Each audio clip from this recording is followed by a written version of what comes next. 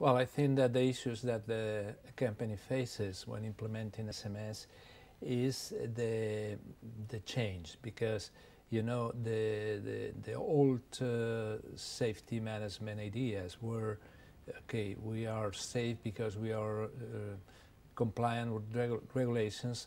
Now we need to understand that safety is created. Safety is created by people, and safety is created by the system with a new vision of risk.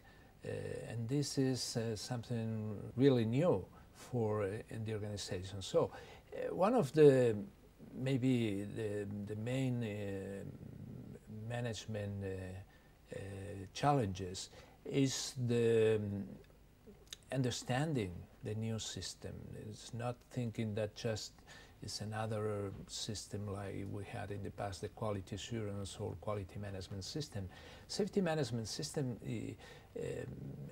really is a change in a revolutionary change in attitudes. So you need to understand that safety is created now by the system and the people. So human factors are much more relevant than they used to be in the past. And we need more management awareness and management competences.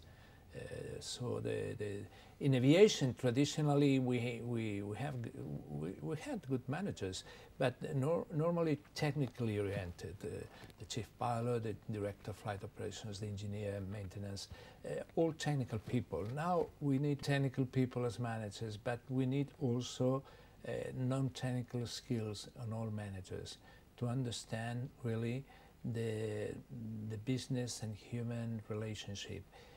SMS is about new vision of risk and hazards, and people decision making, not only at management level but in the operational side, is very important. You have to make sense of data. You will start having a lot of data coming from SMS, and this needs to be really well understood and interpreted by managers. And all the aviation system is centered on humans. So we have the dispatchers, the pilots, the engineers making decisions daily, and they are creating safety. It is important to have an SMS in the companies, because otherwise you are blind. You're managing without evidence and data.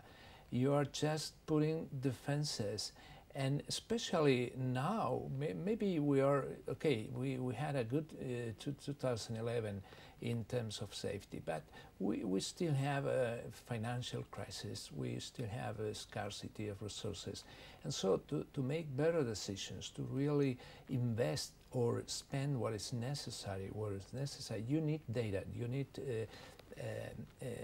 information from the safety point of view, and this is what SMS is providing you. SMS is a good management tool to navigate through difficult times, not just for because we are not safe enough. We are in a ultra safe industry, but we never know when and where the next accident will be. And in order to navigate with the visibility of all the situations, we need this critical information that SMS provides.